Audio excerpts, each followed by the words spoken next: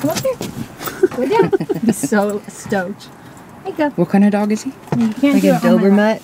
Doberman? Doberman. Yeah. No idea. Hello, friends, and welcome to episode 17 of From the Van. It's a podcast from my van, where I have conversations with people who have relationships with residential vehicles. And boy, do today's guests have relationships with residential vehicles. This couple is about as heavy into the van life community as anybody you're ever going to meet. Breanne Lacey run two van life-oriented companies. SD Campervans builds out vans into stylish and comfortable homes for their clients. And the Vanlife App is a map and GPS-based app that helps vanlifers find the things that they need for van life, amenities, camping spots, and each other. One of the most interesting things about the Vanlife App is that it aims to facilitate community in a group of people that are pretty hard to herd. We had a great conversation with them, talked a lot about the policy surrounding urban vehicular habitation and whatnot, as well as both of their businesses. It was a good conversation. I hope that you enjoy it.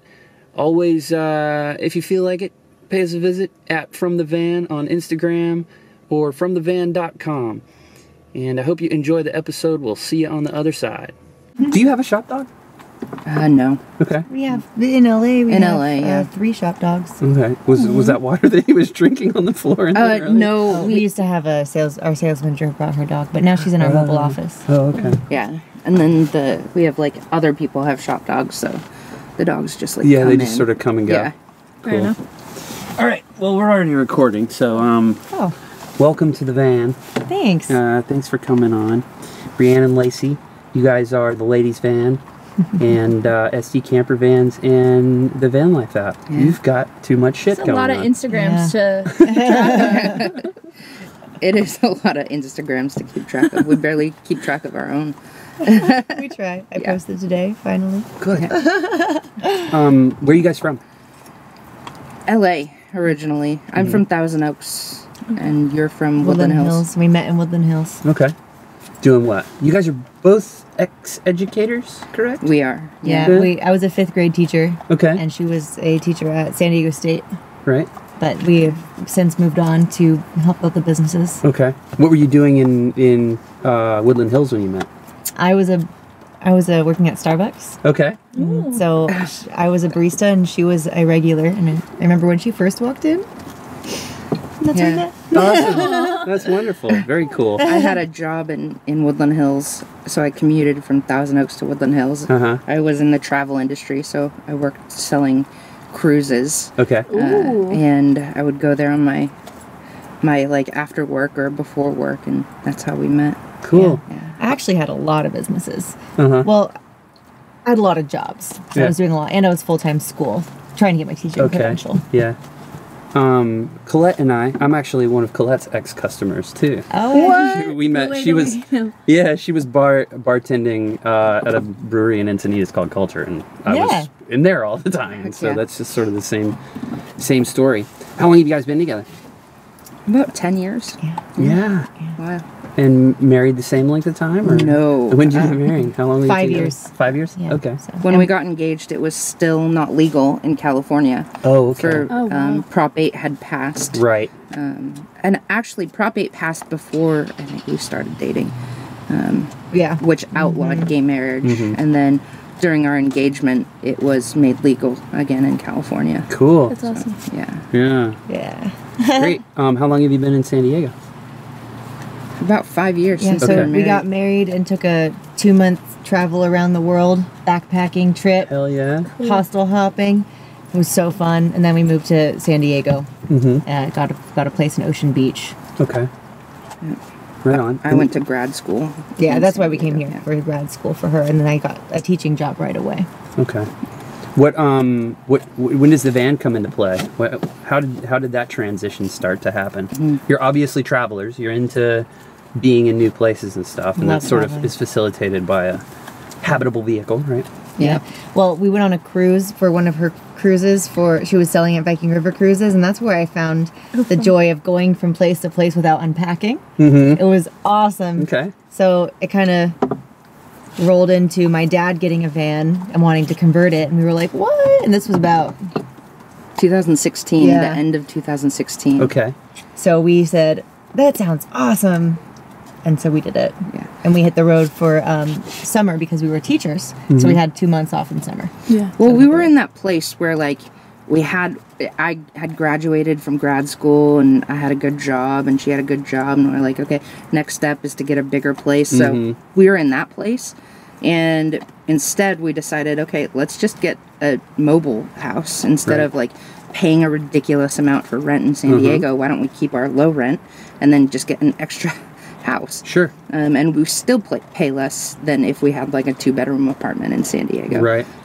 So we decided to do that, and we called our first van Flipper, because if shit hit the fan, we could just flip it. Right. Cool. Did you, when you had that van, did you keep the place in Ocean Beach the whole time? We were in a new place Okay. by then. So we moved out of Ocean Beach 3 years ago. Okay. And we were in our new place. We were ready to move out of there because we'd been there for like a year and a half. And usually once 2 years hits, we're like ready to go somewhere. Sure. I feel you. We've moved consistently every 2 years since we met each other. I do the same thing. Yeah. Yeah, basically. How'd I it get go? bored. Me too. Yeah. So, but what, did you keep that same place? Or? We did, Okay, that's the yeah. place that you have now. Yeah. We call it our pool house Yeah. because it's fun. It's right Oh. next to a pool. Yeah, she was And saying jacuzzi. saltwater pool and a jacuzzi. Yeah, that's it's nice. that's Sounds epic. like the It's dream. inexpensive. Yeah. So. Yeah. So I think I met your dad. Yeah. At Nukuyama. Both of your folks, some iteration of both of your folks, right? Yeah. Yeah. Works at SD Campervans, which is now doing production up in Los Angeles, right? Yeah. So what's that about? Are they running the place, and you're sort of like head of operations remotely most of the time? How does that work? Yeah, I kind of work for SD Campervans. I work on the financials, marketing, business portion. Okay. And then Lori and Alan, my in-laws, they run the shop down in LA. My dad and his girlfriend Giselle came in for a short period of time to help us with design and cabinet making. Okay. He's a furniture builder, I assume? My dad was a designer at Mattel for 25 years. No shit. Cool. Yeah. Very cool. Yeah. So, and then Alan, my in-law, her mom's husband, Okay. who runs the shop, he has had all of his expertise in electrical and Mercedes mechanic, and so all of that background. So it kind Rad. of worked really, really well. Okay. We Just actually started a family started business. the business for him because he lost his job at 62.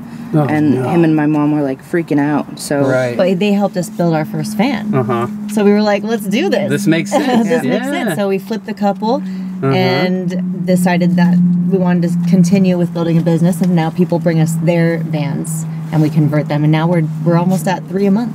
So if I want to get an SD camper van, I basically go out and buy a van, then bring it to you guys, and you trick it out and turn it into a house. Yeah, and we can flip it in about a month. Okay. For you. And you started as a building stuff out and renting them, right? Was that the beginning? The or beginning was we were flipping vans, and then we sort of your own vans, right?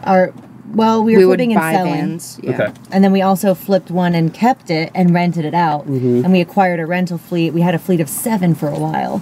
We Wow. were renting those out, and it was doing really well. But we decided to put our efforts toward the conversion aspect because that's where our passion lied. And rental business is kind of risky, Yeah. renting out every time someone goes out, it's risky, and the maintenance was a little bit more than we expected. But our passion lies in the conversions, the design, the building, the getting people into their dream homes Right. for real, whether part-time or full-time, getting them in there. And you guys are in right now. Your current van is a gigantic dually high top passenger Yep. transit, right? Yeah. Are you guys doing a bunch of different vans or at SD Campervans, or We is do, there specific? We've templated for the ProMaster Sprinter in transit, Okay. medium That's roof the big or three, high right? roof, yeah, and any length. Okay. Awesome. Yeah. And you just sort of have like modular different designs for the different sizes and stuff. Yeah, we have 2 standard designs, and mostly based off of the bed differences, the platform bed and the dinette bed that turns into a bed. From there, you can do upgrades, but we pretty much stick with our standard builds, and that's how we can get the volume out at our inexpensive rates. Sure. Cool. That's great. Well, let's talk about the Vanlife app. Yeah. This is the thing that's really sort of captured my imagination. And, you know, there was a super poignant moment at the thing in New Kuyama where this woman with this deep southern accent was like sad. She was on the road and she was sad because she didn't have people. She was like, I don't know what I'm doing. I'm staying in Walmart parking lots next to these legitimately homeless people. I feel like I don't know where their story begins and mine ends and that sort of thing. And I don't have any friends, and I thought this was going to be fun to travel around. And the thing that the Vanlife app has that none of the other Yelp, iOverlander, et cetera have is the opportunity to connect with other people, right, who are in your like geographic location. Why did you guys start the Vanlife app? Like, what's the... We started it because we were kind of in the same position as everyone else, and as that woman, like, we went on our 2-week summer vacation, or 2-month summer vacation as teachers, and after the first couple weeks, we were like, where are our friends? Where are people? And, like, we were lucky enough to be together, but a lot of people are doing it solo. Eventually, we found a gathering that some people hosted, and it totally changed our lives. We found this community of people who were like going against the grain and pursuing their passions and what made them happy. So after our trip, we came back home and started hosting these meetups because we knew there were a ton of vanlifers in San Diego that didn't really connect. So we started hosting these meetups. The first one had like 50 vans, and then it's grown from there. But people would come up to us just like that woman and be like, I had no idea that this community existed. Right. Besides Instagram, right? So we decided to create a resource to help people, to help make van life more sustainable, because we believe in it.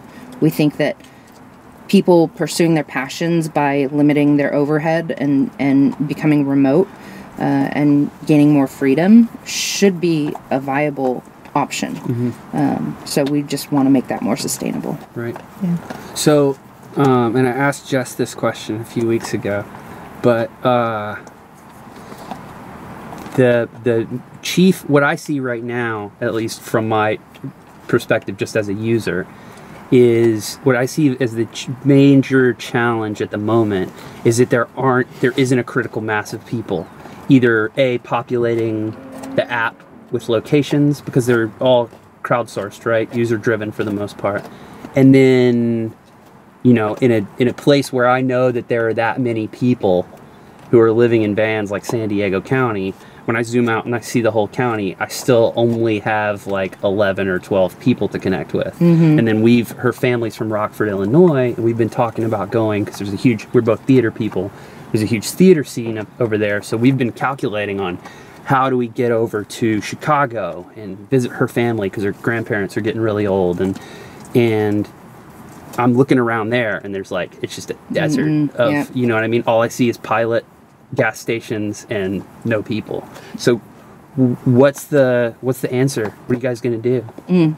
So we're actually, this quarter, we're starting a campaign. Obviously, we just launched, so we've had more success than we thought we were going to have, surprisingly. We're still only 2 months old, so we're still populating. What happened after launch, so what differentiates us from other apps is that we're a public benefit corporation. We are for profit, but we're also for profit if we help our environment and our community. We want to make sure we protect the spaces and the people that are using our app. So we're growing more slowly. With that being said, we are finding the right investors. It's just taking us a little bit of time to help us build the app faster. This quarter, what you can do and what we're going to start campaigning is get on the app, use it, add your locations, find people on there. The 2-week free trial, we found like a few bugs with the app. Not bugs, but like, for instance, there are a lot more people in San Diego who have the app that don't have their location on. So, and it's automatically off. So, like, that's one of the reasons you can't find people. You could switch it to where it's an opt-out thing, right? Yeah. you can switch it to, so it starts as off, because privacy is important, right? And you have to manually switch it on. Right. So that's one of the reasons you can't find people Have you talked about flipping that, though, to switching it to where it's an opt-out instead of an opt-in sort of thing? Yes, but also we want to make sure that everybody's safe. Yeah. That's important. So when Snapchat did that, I was like, no, I don't want people to know where I am from my Snapchat. Like, what? Yeah. Well, and one thing that's cool about the Vanlife app is that it tells you an approximate distance of somebody from you, but it doesn't tell you where they are. Right? Cool. Okay, when you talk about sustainability of van life, what do you mean? It's a good question, because we talk about this within our team quite a bit. We mean sustainability in two different ways. Number one, sustainability as far as our environment is concerned, like making sure we protect the places that we call home, that we clean up after ourselves, or that we're teaching people how to limit their effect on the environment. Protect our spaces politically as well, because we know we're losing public lands. Make it sustainable by changing the political landscape around van life. We know that we're losing our rights to pursue this sort of lifestyle, and also make it sustainable by connecting you to the people and the resources that you need to have a good life. Right. Like we know, research as a communication scholar, I know that the majority of long-term research looking at like overall well-being says that your social support is the number one factor in how long and well you live. We have an entire community of people who get up and leave their social support. So how do we make van life more sustainable in a way that makes people's lives better? And that is connecting them to people. Yeah. So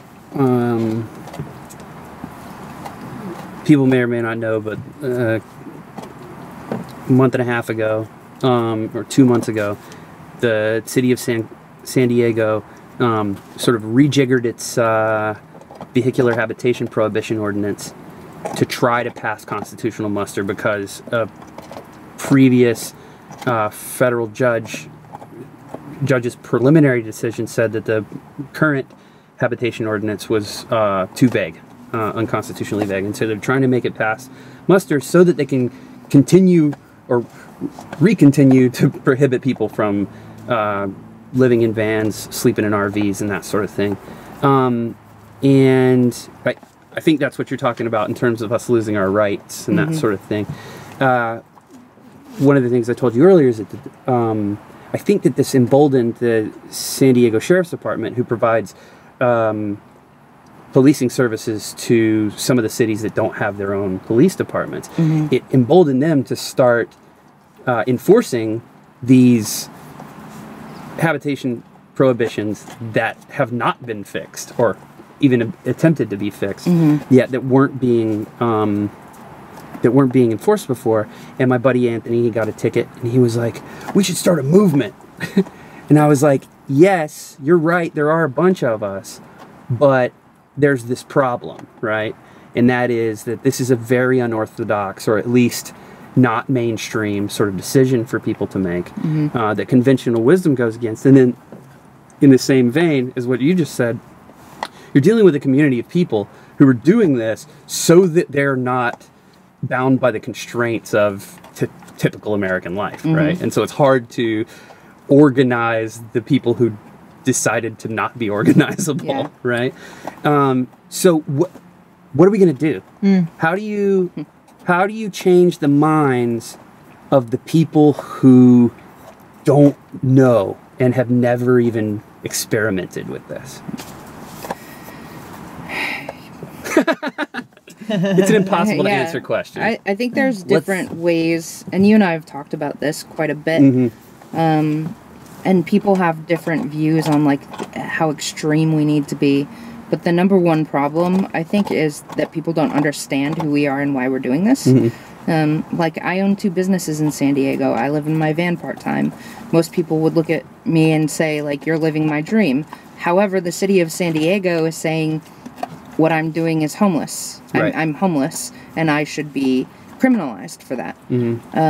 So I think we have this huge discrepancy in like what van life is, or what RV life or car life or whatever you want to call it is, and what other people think it is. So we have that one thing there. Also, there is a lot of money in our movement. Like, we have camper van companies everywhere. They're popping up all over the charging place. $60,000, $150,000 for a conversion, right? There's a lot of money in this movement that isn't being utilized. And I think that, unfortunately, it's probably going to get to the place where it's too late, or like it's reactive again, but we need to form a coalition. Like, me and you going to the city council meeting doesn't do anything, right? We need representation there. We need people to be lobbying for our rights, and the only way to do that is to form like a coalition and move forward that way as one voice, as a movement. But unfortunately, no one's really stepped up and done it. But I think it's going to happen. It's just probably going to take more time. Yeah. More tickets. Well, and the fucking crazy thing about that is, we were talking about this earlier too, is that like, I am not optimistic about the reason that the posted speed limit and the enforced speed limit are so disparate from one another, right?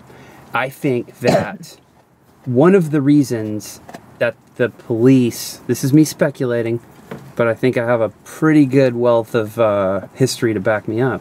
One of the reasons that the police don't enforce the speed limit until 10 miles an hour after the speed limit, and I've had multiple cops tell me that this is the case, except in speed traps, right? What they do is they don't pull you over until you're going 10 or usually even 15 miles an hour with the speed limit. What does that do? It creates a situation where everybody is always breaking the law, and then they can fuck with whoever they need to. And it's like, oh, there's a pretty girl I want to talk to, or wonder what that brown person is up to, And I feel like this vehicular habitation prohibition all over the in pretty much all of the communities where it's happening is creating a situation where you can always require an engagement with the police, and there's not privacy anymore for the people that the police want to target. And the people who are, driving a Mercedes or a nice Transit and not like aren't actually down on their luck are less likely to get messed with, whereas it gives the authorities an opportunity to check out what's going on anytime that they want to with everybody else, right? And those tickets, the thing that's crazy about those tickets is that I actually know a guy in Encinitas who's like probably a vet. I'm pretty sure he's sober. He's been living in a van because he needs to, and it's been impounded for a few months. And now, God, it's probably, his tickets are probably as high as the value of the van. So he's never getting that fucking thing out, and he's sleeping on a park bench, And everybody, it's also the local dog park. Everybody loves this guy. The local neighbors and shit bring him lunch and stuff. But it's like, it created a situation where like he got a couple of tickets and then got impounded, and now there we go, man. I don't know who this coalition of folks is, though. I guess that's my other question, is like, because there are tons of people in Encinitas, rich ass people in Encinitas who have camper vans that they don't sleep in, and they park them on the street. Yeah. They're doing the same thing that I am, except I'm making dinner and sleeping in the thing, so I'm making a higher use of that public space. But they still don't want me sleeping out in front of their house, even though they're storing their private property on public real estate. And like any coalition, right? Like, you have companies that decide to be part of this organization, so they donate to it, and this organization lobbies on the behalf of the movement, right? So just like any other lobbyist group or anything like that, you need money, and you need people to have a reason to give money. Is that something that the Vanlife app could potentially eventually start to help facilitate? Yeah, we will. Okay. We're gonna get to, once we're on our feet, and like the app is really good, like what it needs to be. Right now, people like you are helping us get there, right? Because we need people to help us build it, give us feedback. There are still locations on the app. Like, we get hundreds of locations added all the time. And I've found locations on the app that weren't on any other app, because I compare, right? And like, it's still useful. Yeah, it's glitchy sometimes, but it's still like a good app, and it's the only app that actually protects the places that we call home and actually wants to protect our movement. So we need people like you to use it. And when we do get to the place where we have enough money, we're going to have a full-time like lobbyist, a lawyer. I think the first thing we want is a lawyer to be able to tell us what the city rules are, or the city codes are for each location. Yeah. Oh, that'd be so cool, so man. that we have that, and then we'll move toward, really, once we have the money to hire more people to be able to organize something like this, then we can be a powerful movement of change. Yeah. Oh, I hadn't even thought about that yet, but like, that's something that the app should totally be populated with. Is here's the local ordinance. Here are the two local, because in Encinitas we have an anti-camping ordinance, and we also have a no overnight RV parking ordinance. And RVs, they tried to sort of rope in conversion vans too. And so we have two separate ordinances that could potentially apply to the same sort of thing. And everybody got ticketed under the RV ordinance. But yeah, distilling down and making those local ordinances make sense for the people who are using the app, and doing it by municipality would be major. That'd be super cool, so that you know what you're walking into. Yeah. And then, you know, like you were saying earlier, is that like a lot of the people who have been living in vans in San Diego since before the moratorium of ticketing, they already know where to stay. And so they can hide out, and they're not there. They're not being seen or messed with or anything. But if you're driving through from Alabama or Canada or Florida or something, you get ticketed. A, you got to move on, so you're probably not going to be around for your court date. But B, you don't know where to go to fight the ticket, or who to get to fight the ticket for you. And that sort of knowledge base would be really useful. And especially because, you know, we're both big outdoor enthusiasts, but we like staying in cities too. You know, and those are the places that are the most problematic, I feel like. Yeah. Oh, this is another thing I wanted to talk about. It's like, when you get into these heated debates, like the hearing that we were at a couple of months ago, the thing that breaks my heart is that I've yet to hear a rational argument as to why it should be illegal to do something totally legal just because you're doing it in a perfectly legally parked automobile, right? And the only answer, the thing that everybody says is, I don't want somebody who I don't know sleeping out in front of my house or whatever, which isn't rational to me either, because I can rent the apartment next to your place and you don't know me, and I go and live over there. But wait, fuck, where was I going? There's no rational reason. Yeah. Oh, one of the things, so, you know, there's this dichotomy, right, between us, who all have jobs and choose to live part-time or full-time or whatever in a vehicle, and then there are people who are said to need to live in a vehicle, have to live in a vehicle, right?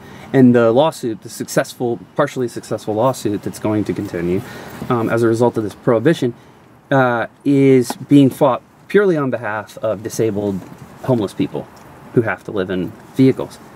And I'm super interested in the spectrum, because you told me that one of the reasons that you got the van instead of a bigger apartment is because you can move it around and it costs less than getting the bigger apartment. So whether you're a destitute, disabled person or a person with a job, the overhead dynamic still plays into the decision to live in a van most of the time, right? So I'm curious. I'm so terrified of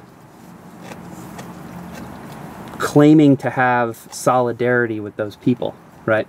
Because I don't identify as homeless. I never have. I'm employed, and I'm even more employable. But I guess I'm interested in what you guys think is where on the spectrum are we? Does that make sense? I think the spectrum that, if the spectrum is defined by popular discourse, particularly in these contexts of city council and laws, we're not on the spectrum. Mm-hmm. I don't think we're part of the conversation. Mm-hmm. All around the United States and in Canada, there has been for decades, since the 80s, a war on homelessness. Right.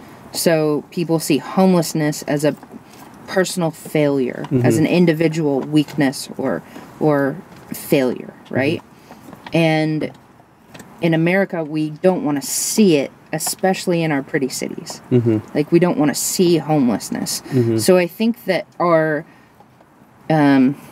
disgust, and I say our as in like overall, society. Right? Yeah. Society's disgust of homelessness affects us as a movement. I think we're very different in that when there's agency behind your choice, it puts you in a different category than if you didn't have a choice. Right. So it's a difficult thing because I am an advocate for people who are houseless, but I am also affected by the laws that are targeted towards them. Mm-hmm. Right? So I have to separate myself, but that doesn't mean I don't have to not care, or I don't care. I don't know. It's an interesting thing because I think if the way that I view it is if an argument about, and we've seen this in San Diego for so long, San Diego is trying to cure homelessness or deal with homelessness through criminalization. Mm-hmm. So if stories of homelessness and homeless vets and mental illness and all that doesn't get to their decision making, like, what will get to it? Right. And you and I talked about this at the city council meeting. I decided to go and I was the only one who actually approached it from a different angle. Mm-hmm. And that was like, I own 2 businesses. I'm successful. I have a van that I live in part-time. And part of the reason I was able to be so successful is because I chose to live in a van. Mm-hmm. Right? So that actually got to them. Like, if you weren't there afterwards, but the city council members, my point about an emergency ordinance was the only one that got to them. So they were listening to me because I came from a place of privilege, which is different from most other people. So this is a roundabout way of saying I think we're different. I think we can't be fighting. We can be fighting against the same thing, but not for the same reason. Right. Yeah. So we talked about sustainability in terms of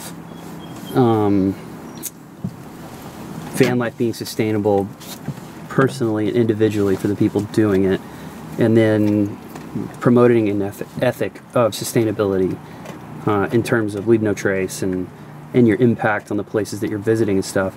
Do you think that van life is sustainable from a cultural perspective? Like, even suppose we could convince people that we're not going to shit in their front yards or whatever they're thinking these prospective problems are going to be, right? And everybody was like, oh, a public parking space is just a public parking space. And anybody who's doing it and isn't doing something illegal is fine in it. Even if we could get there, I wonder if van life is a systemic solution to anything apart from somebody's individual desire for freedom or wanderlust or whatever it is. And then if it's like long-term sustainable to be living in public space, you know? That's a really good thing to think about. Just like off the top of my head. And it's something that I'm going to have to think about a lot more. But I don't think living in public space is, for more people to do it, especially in urban cities, is a sustainable alternative way of life. What I do think is going to happen is there's going to be more movement toward co-living spaces. And like the reason the van life actually started was because I wanted to have a network of like KOAs, but for van lifers, right? Right. So for like millennial co-living space where you can just pull up your van and have like a kitchen and like all the things you need in your community, right? So I think we already have the infrastructure for those in campsites, but campsites just need to be tweaked a little bit. We have hundreds of thousands of campsites in the United States. Like, there's a way for van life to be sustainable, and there's a way to limit living in urban places. I don't know. That's a huge conversation to have. It's a giant can of worms. Yeah. The first thought I had was, like, as long as it's the more financially feasible option to being able to move and travel, then yeah, it'll keep growing until we have more options for affordable housing and options for people who can afford an apartment but also can afford to travel when they want to travel. And transportation options. Options? We were Yeah, talking for about sure. this, and like, I'm a transportation activist, and yesterday we were talking about this. Colette needed to come. I'm working remotely right now. Colette needed to come down to San Diego for this directing gig that she has, and she was like, I really want to take the train, but it costs more than driving my Prius down and back. It's way more expensive. Why the fuck would I take the train? Right? Low on money. I just put gas in my tank, and it's like $6 each way on the train. I don't know what the day pass costs, but that's for 2 days of taking the train, that's like half a tank of gas. And in a Prius, it only takes like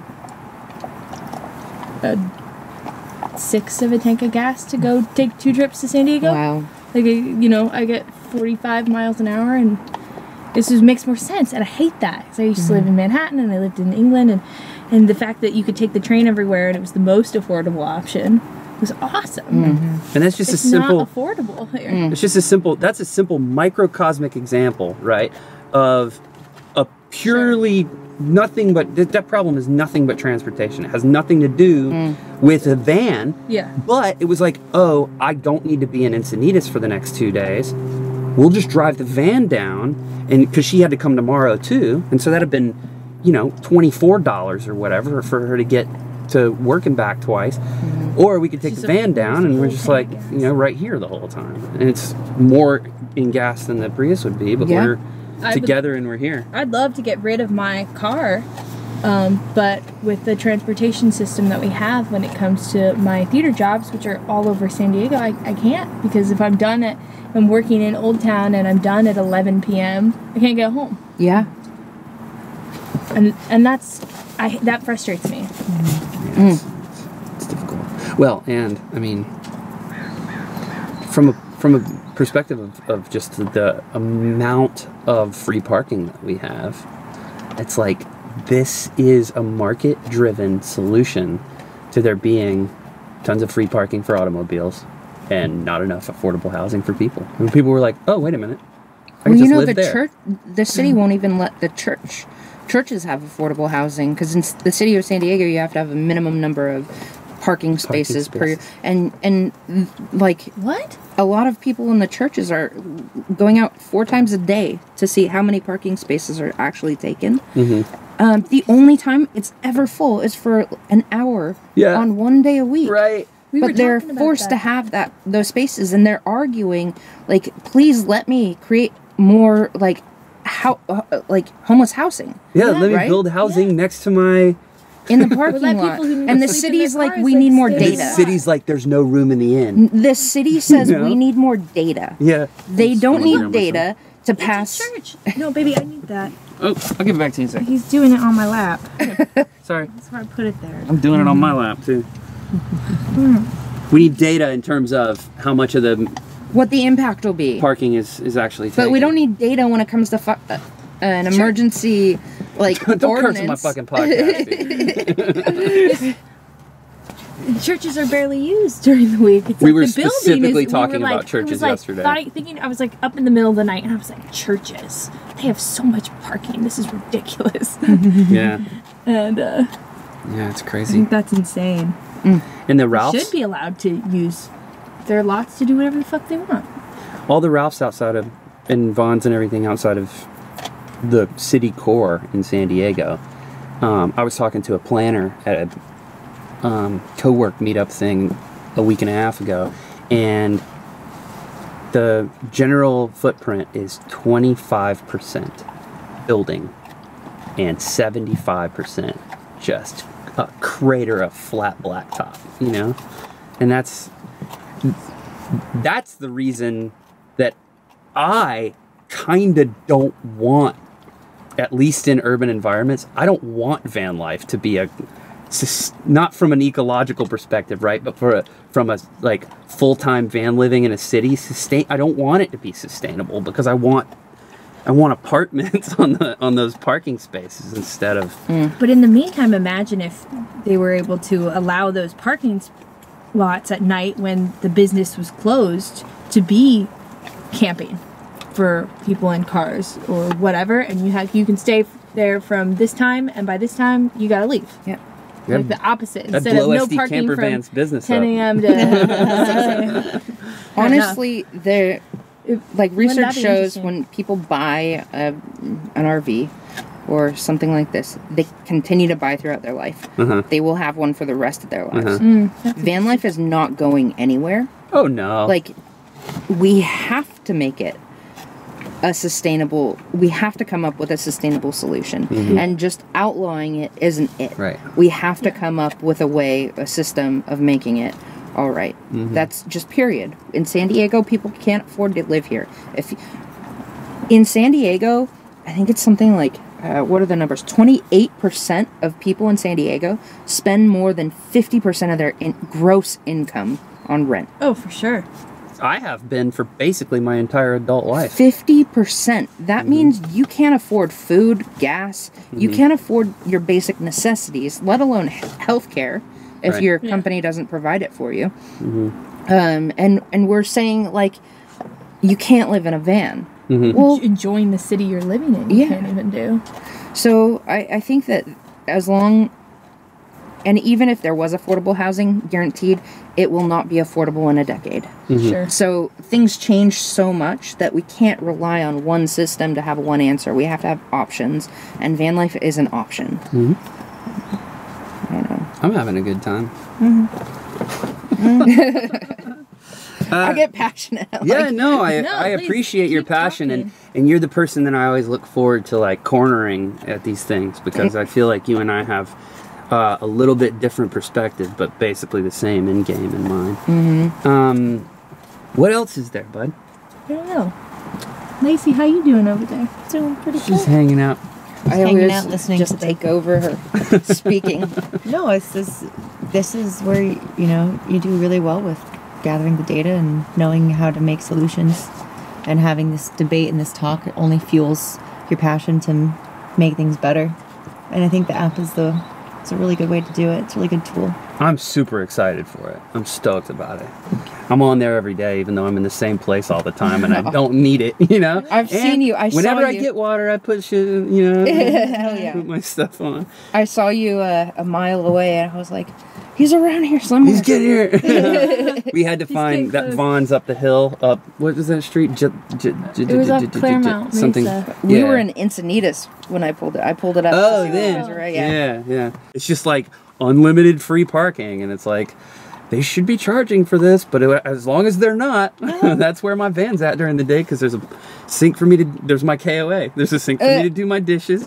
There's a restroom. There's a good surf spot. And all of my homies, like, we don't sleep near each other anymore because we got cracked down on.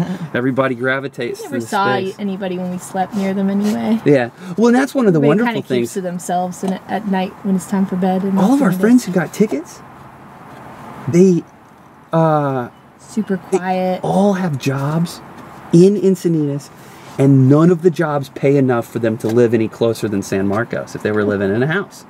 because they make $15 an hour.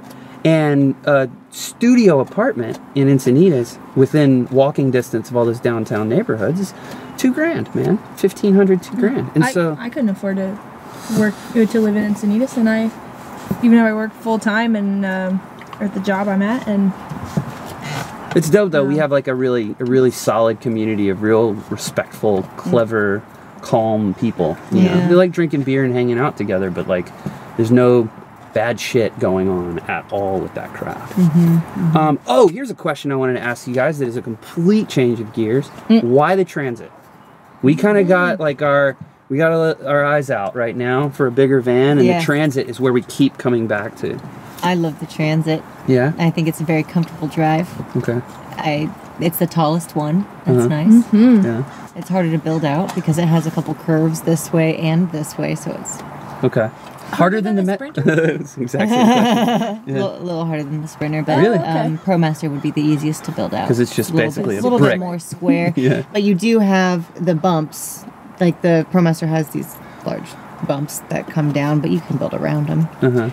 So that's the only difficulty. But I love the Transit. I think it's a comfortable drive. Ford is a good company. We decided on the Transit at first because we didn't know how to fix a car. We knew, like, if we were going to be on the road and we needed to get the car fixed, we wanted to be able to take it to a regular mechanic and not have to pay Mercedes pricing. That's why I wouldn't get a Mercedes. But ProMaster's good too. Yeah. We convert a lot of ProMasters and Transits. The ProMaster, we've traveled for a while, like a couple months in a ProMaster. Hurts my back. Hurts my back too. So personally, I don't like the ProMaster, but some people love it. what hurts your back? The seats? Yeah, sitting for so long in like I have the a way lower the back seats are. issue for some reason. It flares up when I drive the ProMaster or sit in the ProMaster. You want a beer? Sure. I had no idea about that. You guys just that's sold a just me. ProMaster, right? Yeah. One of your older vehicles? Yeah. It's a 2018. Yeah, you said first van, so how many vans have you had? Not including the whole fleet, just your No, personal just one. like your vans? personal van. Well, we started off with Flipper. That was our first van 2 years ago. Yep. Yeah, and then we put that was part of our rental fleet, and we wanted to build out a van with SD Campervans to have it be a show vehicle as well, so people can see what we do. Yeah. So we ended up getting another van, and now our first van is actually our sales rep's mobile office.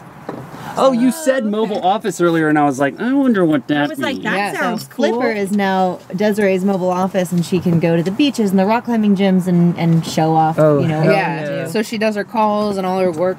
But in she the also van. has a piece of marketing material Yeah. strapped to her That butt works. while she's Yeah. doing it, right? With Yeah. the doors open. It's like, Yep. oh, can I talk to you about And she's this? decorated Yes, you it can. so nicely. She scored on a job. Like that's a pretty fat bonus to It me. That sounds fantastic. Yeah, she want loves that it. It looks job. really, really cool. Is she staying in it? Or is No, it just an she- office? Just an office. Well, Okay. she travels in it She sometimes. travels, Yeah. She travels and does Like trips. over the weekend, she'll go to places. Yeah. She's always in mobile advertising, so that's cool. That's super cool. And you were telling me you're planning on scaling the business up eventually, right? Like Yeah. big time. Right now. Yeah. What's the program on that? So we're Our original mission with SD Campervans was to make it more affordable for people. Yeah. We realized that doing like hands-on conversions, we were actually paying for people to have cheap vans at the prices that we started with.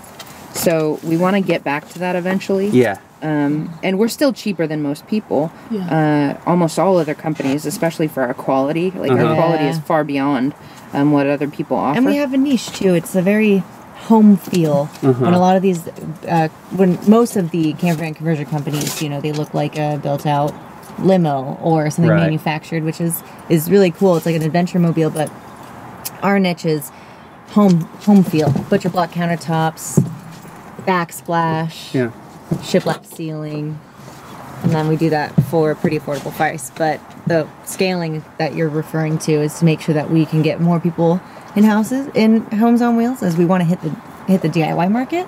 So many people want to build out their own van. Yeah. You know, but when you go to Home Depot 20 times in a row and you get the wrong thing, and then you have to buy this tool, and then you don't really want the tool, and Sounds like you, buddy. Yeah, you know, and it takes months to build out and hours of research on YouTube. So we want to be able to build one video and ship a kit and have people be able to make their own van. Oh, That's cool. I have when I was shopping around for which van to get, because I decided I wanted to get a small van to begin with, because I expected to hate living in it, and now I wish I got a bigger van because I love it. But there are a couple of companies that do like very rudimentary kits with like none of the solar or conversion beds, or it's just like basically boxes and some mattresses or whatever. But you guys are talking about like a full-on. You can do this, but it's going to take a little bit of skill. We've been working on it, but on the designs for about a year. Yeah. But if you're going to be building your own van anyway and you want it to look nice, you're going to be doing. That's the kind of market that we're going to hit. That we want to hit. Sure. The people that want to build it themselves, want it to look really nice, and want to feel proud of it. And then we'll have certified builders, vanlifers, because vanlifers need gigs. Yeah. Right. So you get your certification to be an SD Campervan builder. Right on. And you can help. Hey, this person's in your area. Right. I'll help you come build that kit. Or you don't have anybody in Ohio, and I feel like going to Ohio, so I'll take my van over there and help them do the thing. That's cool. So we can send travelers that want to travel for different gigs, different places, or if they happen to be in location. I like that. That's creative. It's cool. Like both of our businesses are just mission driven. Like we want to make it more accessible and more sustainable all around, right? So we're not just in it to get rich. We're in it to like solve problems that are real for a community that we love. So it's cool to know that this is what we're doing with our life. And it's so hard. It is. We have to remind ourselves. Like one day I feel on top of the world and like this business is the best, and the next day I'm just like, oh, how are we gonna get through September? And then I'm like, oh my, it's just like this. And it's so fun when it's here, and it's even fun when it's here because you're like, I remember when I was here, like let's get it back. And so it's like a roller coaster of crazy. Some days you want to quit, never ever want to go into a van again, and some days you just want to go get in the van and take off and be done, and then other days you want to just focus on the business building, and it's really fun because you know what you're doing to impact people. That story sounds pretty much exactly parallel with my own self-confidence issues. Yeah. Maybe it's not the business. We're all alike. Right. I'm curious, how much like your personal van did the vans you build out look like? Is it a similar format? Yeah. Cool. Yeah, it's Figured our out van's what works basically a in. show vehicle. Yeah, Okay, for what sure. we do. That But makes sense. It was built 7 months ago, so I always have to say like the quality's significantly improved. Sure. Because my dad This and is Giselle ours. came in with their cabinet making and design skills, and we've had and Alan with his electrical skills, and it just keeps getting better and better, and so now we just have to sell that van and get another van built by SD Campervans to show the quality. Oy. Hey, it keeps you moving, gives you something. When you have something you're passionate about, it's more enjoyable work, right? Even though it's hard. Fun. Oh yeah, Keeps you going. Absolutely. I'm a learner at heart. Sure. So everything that I do is all about learning. Doing it better and better. Can I help Your you? bone did not last long enough today. Yeah. No. You were right. You, bro. Once Yeah, it's no. done. Who do you have working at the place now? We have a team of 7. Yeah. And they're all full time. Yeah. Wow, 7 people, or you said 7 vans in 8 weeks? Right now we're kind of on crunch time, and we're building about 7.5 vans in 7 weeks. Oh my god. And we're almost through that. And then we're going to be moving toward a consistent rhythm of 3 vans 4 weeks. Okay. Which is much better than Calm what we're it trying down to do a right little now. bit, yeah. Well, we were trying to do this because we kind of got a little we got a little backlog because we were working on our designs. We were working on bettering our product, and with all of that, it takes more time than you ever imagine, and so vans got kind of backlogged. Yeah. So we designated this catch-up time. We're almost through it. Yeah. Do you get anybody from out of state, or is it all people that are? Oh, cool. Actually, people see our prices and go, yes. Yeah. So they drive it in, fly home, and then fly back, pick it up, and make it as a road trip If it's worth it, experience. it's worth it. Yeah. Very cool. If you can Sometimes. If you can schedule that alongside a decent travel block, I imagine that would be it. Plus, like, imagine you get your brand new van and you have to drive it across country. Yes. Like, Dang, that sucks so bad. Hard. Oh man. Yeah, for sure.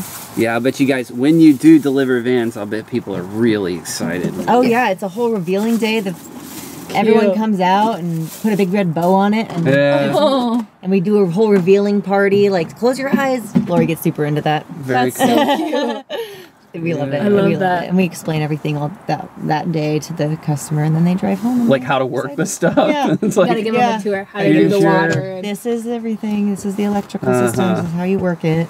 that's one thing that I worry about in terms of if I were to try to sell this van, is that, like, because I did spend 200 hours on YouTube last summer and I put every brad and every screw in every part of everything. If something goes weird, I know how to fix it. Right. But the poor bastard that bought this from me, if I left it set up, before I sell it, I'm gonna rebuild everything. Is my intention, because I didn't even have access to a table saw, so nothing's even barely square. Right? I built the whole thing with a circular saw and a Except jigsaw. for this yeah. guy, his friend helped him. Yeah, my buddy builds fancy things. builds custom furniture in LA, and so You have to give Aaron some credit. That shelf is perfect, and then there's like an inset cabinet here that's really good, but everything else is just like perfectly functional, but a little bit janky. And I worry about that. Like if I sell it to somebody as it is currently configured, I'm gonna have to like be on the phone with that person, helping them whenever something goes weird. Give them a you big know? tutorial and then say bye. Yeah, see ya. sold as is. Yeah, good luck, fucker. I expect you should buy a giant. Post-its all over. This is where you pull the panel back to reach You this open wire. up. Comes with a huge free fire extinguisher. A lot of the hard stuff is, the sink runs fine and all the solar is perfect. Oh, We everything's- haven't had any problems. Everything's It's perfect just- except for the aesthetics, the really. paneling is Like, just. yeah. I just got this little guy right here. Last year on his birthday. What are you doing, What Smith? was that? Super stoked. Last year on Marty's birthday, beginning of August, so he'd had the van for almost a month, and I'm like, "What do you want to do for your birthday?" And he's like, "I want to work on the van." Yes. I turned into Okay. a fucking maniac. So- Yeah, we, like- that's her when we built our first fan. We got I was like, this. paper. Oh, again, I'm tired. You know. She loved it. I stayed up until 1 o'clock in the morning every night. As soon as I felt like I couldn't, had Get too up much at, like, beer in me, 6. or I was too tired to reliably make like good decisions about where to cut things or like not cut my thumb off. I was like, all right, back to YouTube. We're learning some more. You know? What were you And- saying? I didn't even remember. On his birthday, though, we worked on these panels and we made these like cuts out of paper, trying to like get them the right shape because they were super weird and awkward, and it was just kind of a mess. It was really funny. We spent the whole day, and it was pretty much unproductive. I think the ceiling was the only one One thing that we got really done. well. Yeah. When he was doing his van, it was his van. It wasn't. Yeah. It wasn't my van, and it was like I didn't see where. Like, I didn't know that I was going to be spending time in it or living in it with him now, and I didn't know where I was part of the situation. So I just, I let him do his thing, and I helped him where I could. Like, I helped with all the upholstery and talked him through a lot of stuff. But I think it would be fun on the next one. I would definitely want to be more involved in all the building, and I would want to make all this. This is really poor. This is my first upholstery ever. That's great. And I didn't know I what think I it's was fucking doing. great, bud. Yeah, The better zippers than I I'm could very do. proud of. The zippers look great. Like if you look behind me, you can see how good the zippers look. Yeah. But Yeah. which is difficult. I think that's the one I have to fix. I have to fix one of them. It gets the wood gets kind of snags it sometimes. Yeah. But on the that's next one, I awesome. want to make curtains and upholstery and like all kinds of like things out of fabric. Would be so fun. yeah. Having a You van know. you can stand in is going to change your life. Yeah, For us, the bigger deal is that when the bed comes out to here, it's the. I whole usually space. sleep a little less than she does. And so I either want to stay up later or get up earlier, and there's nowhere for me to go. And You know, I sometimes gotta- it's the other way around, and I don't like gotta the get other out of the morning. van. I just laid there for like 2 hours. I was like, okay, I'm awake and I want to work, but like I don't want to move. I don't Yeah. want to go right now. So. And Do you guys sleep sideways? You have the table bed thing, Yeah. right? We sleep whatever way we're leaning. So like, Yeah. So if the van's leaning this way, we'll put our head on this side. But sometimes we'll sleep the length way. Long way. Yeah, because we made it's 6 feet. So yeah, you have the cool. option. But it's also 5'9" this way. Oh, great. So we could sleep either way. Yeah, and spoons or whatever. Yeah. Yeah, we what's your mattress made of? Just high density foam. Okay. Yeah. Yeah. I want to see it. I haven't seen it. You haven't? Wait, Let's go look at the van. is that the one? Did we sit in yours? No, or it was Jess's. Jess's. Okay, I thought it was Jess's. Yeah, I want to see your van after Okay. we're done. 'cause Okay. I'm interested. Well, what else? And I haven't been in a transit yet. I think we've done a pretty good job, guys. Yeah. Is there Cheers. anything else you Thank guys you. want to Any talk burning, about? burning thoughts? No, I Okay. think we're good. Yeah, just like Plug all your shit. At SD Campervans is our Instagram, or you can email us. You can email or call Desiree. She's the best. 619-787-9214. ladies van. The ladies van is our personal, at the ladies van. And then at the Vanlife App. Yeah. Or Download the app. if you have any feedback or questions, you can email Breanne at thevanlifeapp.com. Right? Yeah. Breanne. Yeah. Cool. Well, thank you guys for sitting down with us. Appreciate your time. Yeah, thank you. Good stuff. All right. Cheers. It's too fun. Let's go look at this giant whale of a van, dude. All right, guys. That was episode 17. It's always great to catch up with Breanne Lacey when we're in the same place. They're wonderful people, and it was really good to have a conversation with them on the record. Thanks for listening if you made it this far. I really appreciate you being here. Give us a follow on the YouTube page and the Instagram page if you feel like it. Tell your friends about it so that we can get some more people listening to this podcast. See you next week.